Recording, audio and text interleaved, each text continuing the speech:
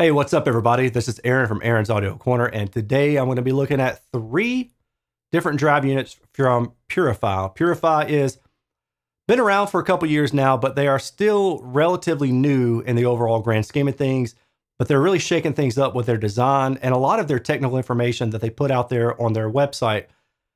These 3 speakers I've reviewed full tilt. All the data that I'm about to talk about is on my website, and there's plenty more where that came from. The first one we're going to talk about is the PTT 6.5M.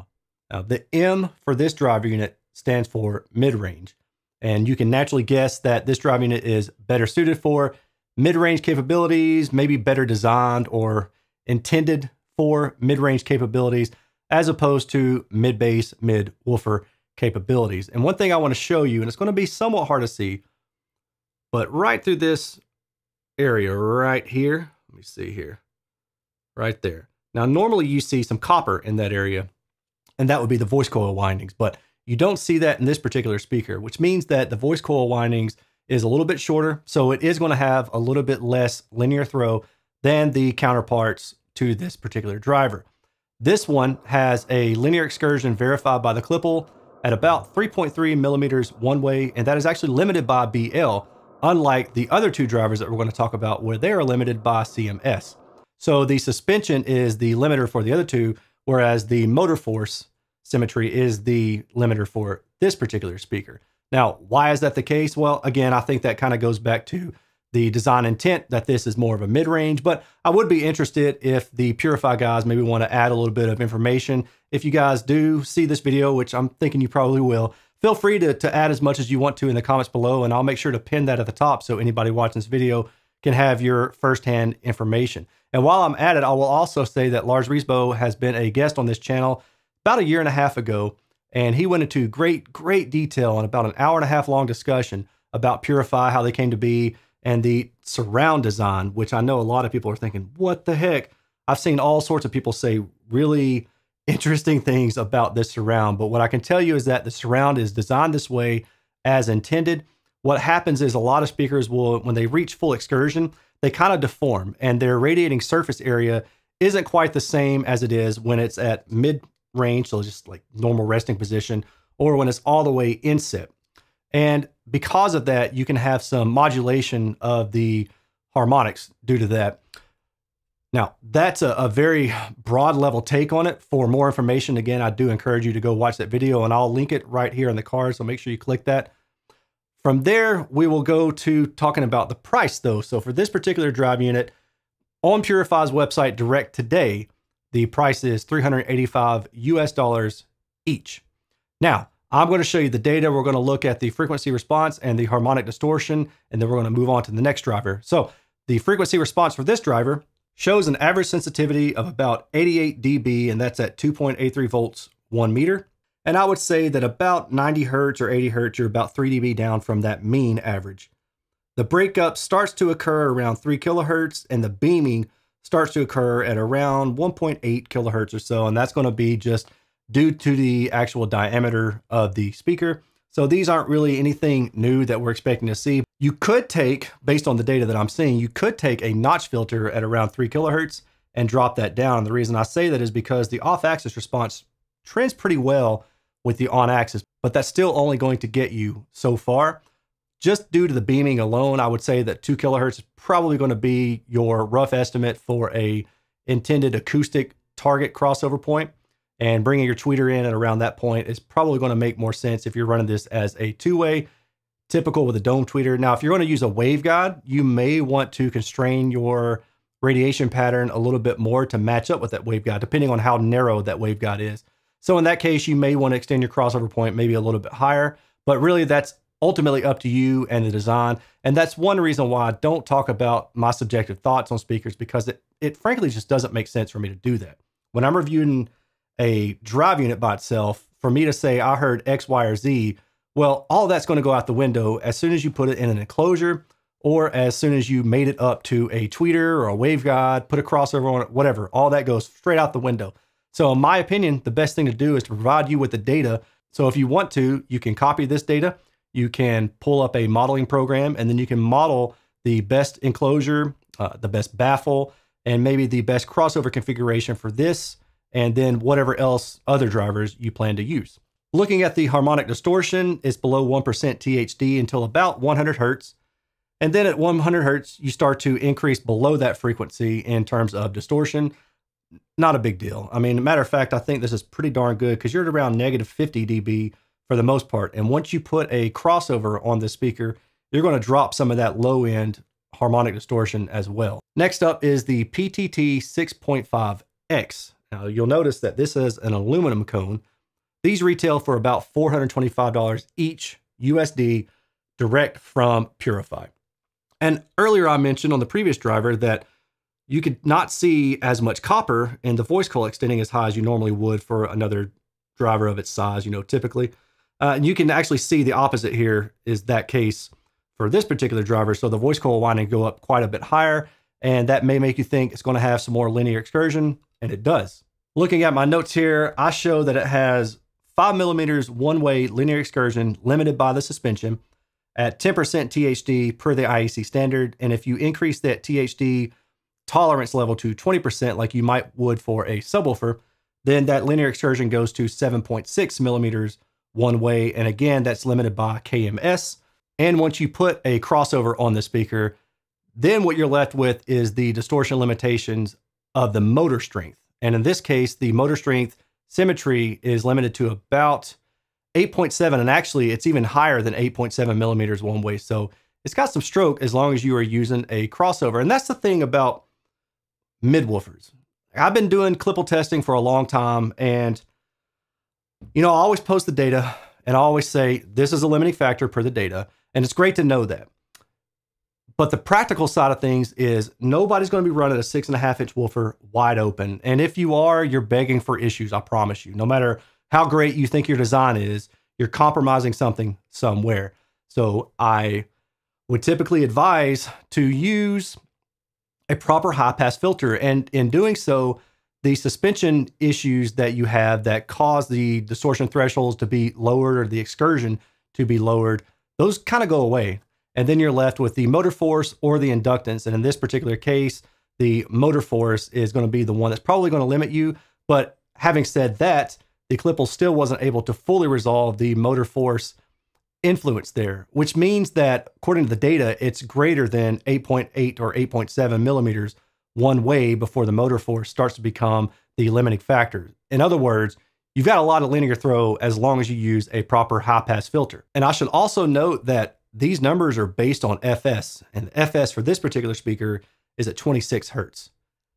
Same thing, don't run the speaker down to 26 Hertz. It just doesn't make sense to run a 6.5-inch mid-woofer down to 26 Hertz unless maybe you're doing near-field listening only and you're wanting to tune the box really, really low for relatively low levels. But if you're listening to these speakers in a bookshelf from 4 meters away and you're trying to hit very high reference numbers, it just doesn't make sense that you would use a 6.5-inch woofer to begin with. So that's kind of why I want to say that when you're looking at this data, keep these things in mind. Keep the use case in mind. And when you see a limiting value, especially when it's suspension related, understand that when you use a high pass filter, that suspension driven limit is going to be mitigated, and you're going to be left with the other components most likely that are going to be your limiting factor then. So now switching over to the frequency response, we can see that this speaker averages about 85 to 86 dB. So what it has in linear stroke, it gives up in sensitivity. Not really a surprise there. You can also see that the resonance mode for this particular aluminum cone version is pushed out to at about 5 kilohertz or so. And the mode breakup is kind of strong. So what you would want to use there is a good notch filter. And now we have probably the one that you've been waiting for, the 8-inch version. This is also aluminum cone version. It is the PTT 8.0X. And this one retails for about $630 each. That's a lot of money. But if you are wanting probably one of the best 8-inch drivers out there, I would say it's the best 8-inch driver that I've measured personally so far, then you're going to have to pay up for it.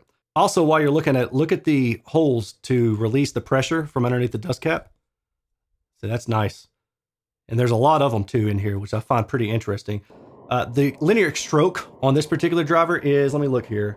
I've got 6 millimeters one way at 10% THD. And if you use the subwoofer limitations, then you've got 7.8 millimeters at 20% THD. And that also is suspension KMS limited. The BL of this woofer is very broad and flat. So if you're using a proper high pass filter, which I think you probably would, these aren't really subwoofers, then that limitation goes down and you're looking at closer to at least 9 millimeters of one-way linear excursion. I say at least because, again, the Clipple wasn't able to resolve the full motor force linear excursion factor of this particular driver because I didn't push it any further than I needed to. Once I saw that the limitation was the suspension, I thought, I'm good there. I don't want to potentially risk damaging the speaker, and I stopped. Now, the FS on this driver is 20 hertz. 20 hertz FS was grabbed using the Clipple LSI module. So that's as the speaker is moving, I'm looking at hot, cold parameters, and that's the parameters that I use to design the box around. The QTS is 0.30. So you car audio people are probably thinking, you can't use that. It's got a QTS that's way too low to use in my doors. Well, okay, let me explain something about QTS and car audio. And I used to think this too. We used to think the perfect QTS for, infinite baffle in a car door is 0.7, right? That's kind of the magical ratio. But FS is the point at which QTS is taken. If you are using this as a subwoofer in an enclosure, then QTS matters because you're going to be using this driver all the way down to FS and even below if you were using it as a subwoofer, because that's how subwoofers are often used. Because you're going to be using this most likely as a mid bass, then you're going to high pass it. Now you may try to cross it low. I wouldn't recommend crossing drive units indoors very low. I think that is kind of old hat where we want to cross a drive unit at 40 hertz because we want to get the upfront bass. But really what happens is you've always got a near side null. That near side null draws attention to itself at around 70 or 80 hertz. So no matter how low you cross that left mid bass, unless your car is really special, and there's a few, but they're very few and far between. Unless your car is one of those cases, you're going to have a suck out, and that woofer is going to call attention to itself because it's trying to do more than it can. You're going to hear a null, you're going to hear the sound be drawn straight to that woofer. And that's why I generally explain to people that it's best to cross the mid bass above that null and then let your subwoofer fill it in. But because I know it's an 8-inch and I know people think I'm crazy when I say don't cross them below like 80 or 70 hertz, you're probably going to try to cross it at 40 hertz. Well, that's still above FS by almost, it's an octave above FS. So that transient QT perfect number of 0.7 that you wanted, now you are no longer going to have that, because as soon as you slap an electronic filter on any speaker, you change the signal that's being provided to that speaker. So you're not even going to be playing down to FS hardly at all. I mean, if you're using like a 24 dB per octave slope at 40 hertz, then theoretically you're down about 24 dB. It's actually a little bit different than that depending on what kind of filter you're using. But let's just say you're 24 dB down at 20 hertz. Well, the QTS doesn't really matter at that point. So that's why I say don't get hung up on QTS. Consider where you're going to place the crossover. And then if you place the crossover at 80 hertz, well, 80 down to 40, down to 20. So that's 2 octaves down, right? So if you go 24 dB per octave slopes and you say it just starts flat at 80 hertz, then that's 24 plus 24. So that's 48 dB down. QTS at FS does not matter when you're using an electronic filter, especially one that's steep and or far away from FS. So keep this in mind, again, when you're looking at this kind of information. Please note that when I talk about QTS being low, that's what I'm talking about right now. Now, if QTS is really, really high to the point where it exhibits resonant type behavior, then that's a different matter altogether. But I'm specifically talking about when QTS is going to be considerably lower than that 0.7 number that we typically target. Now let's look at the frequency response. And we can see here, which surprised me actually, the sensitivity is around 89 dB on average. We can see also that the beaming starts at around 1 kilohertz or so. So if you wanted to use this as a two-way speaker, crossed over at like 60 or 80 hertz or something like that in a bookshelf with maybe a large 8-inch waveguide, I think this speaker would be a really good one for it. I mean, 89 dB sensitivity for the excursion that it has, to me, is really surprising here. The breakup modes, though, are something that's going to be a problem. So you've got 1, 2, 3, 4, 5 kilohertz. And actually, you've got a smaller one at around 4 kilohertz. Those are going to be problematic. You can't really fix those with a notch filter because as you go off axis, those breakups start to run into each other. Basically, what I mean is they're not behaving linearly. So where you've got a spike at one particular frequency on axis, that level is going to be down, yes, but it may also be shifting in frequency, or depending on the next angle that you go to, that level may be back up again. So the breakup mode, the resonance of the speaker of this particular drive unit, isn't linear as you go off axis. But at 5 kilohertz, even if it's 15 dB above your norm, I think you're going to be okay if you cross this over at like 1 kilohertz or 1.2 with a LR2 slope passively. And then I would say that LR4 would probably be best. And again, these are all just swags, okay? I'm not trying to say that these are the numbers that you're going to have to use, but they're just rough numbers looking at this to give you an idea of the bandwidth that this speaker will allow you to play it within. And in this case, again, I think that this is a really good mid-bass option for car audio or for a 3-way design, or it's a good 2-way option if you want to use a large waveguide. I think that would be pretty cool. Just understand your vertical directivity is going to suffer unless you use DSP type filters for this. Otherwise, you're going to have huge passive components to make a steep crossover slope for the speaker, and that would be kind of interesting. My voice is going out. COVID, I'll tell you what. All right, so harmonic distortion at 96 dB. Yeah, this thing is 50 dB all the way down to about 90 hertz, 100 hertz. And then it's 1% THD until about 60 hertz. That's really, really good. Ultimately, all of these speakers are really good. None of them are cheap, but I think that they are class leading in their designs. Now, in my opinion, the 8-inch one is the one that surprises me the most. And that's the one that I would personally be willing to pay up more for, because I feel like the advantage of the higher sensitivity and the long linear stroke and that breakup mode being pushed out well beyond where you're going to cross it over anyway are all really neat design options and characteristics that, you know, some other 8-inches may have one thing or the other better, but I don't know of another 8-inch that does all of those things as well as this particular one. And personally speaking, I'm actually thinking about using the 8-inch version in my car, but it's going to be maybe a little bit of a different design. So, and I don't want to say anything right now because if I don't use it, then people are going to ask me about it. So I'd rather save that maybe for an update later. If I do wind up using them the way I want to use them, then I will definitely follow up with a video